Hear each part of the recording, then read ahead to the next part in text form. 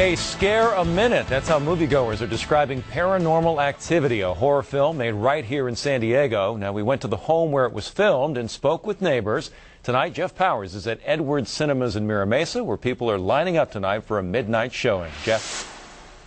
Jim and Heather, the film is making its debut here tonight at Edwards Cinemas as part of an online contest. And we went to the San Diego home today where it was filmed and spoke with neighbors.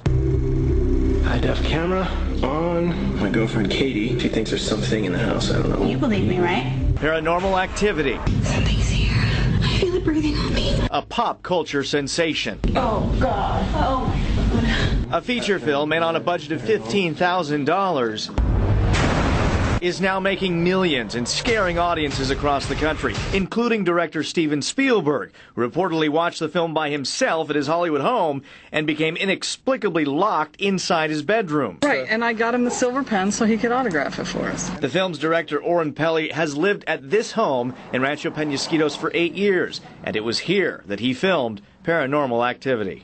He says thank you. A close-knit community, his neighbors have helped Peli from the start. I was with him when we bought the camera, and I was curious as to why I was buying such a big camera. You know, it's a movie camera. And he says, oh, look at this one.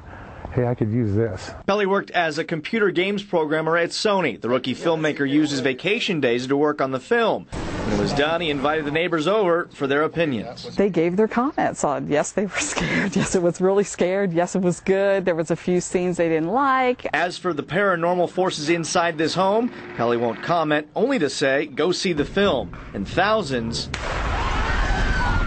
are doing just that. In Rancho Penasquitos, Jeff Powers, San Diego 6 News.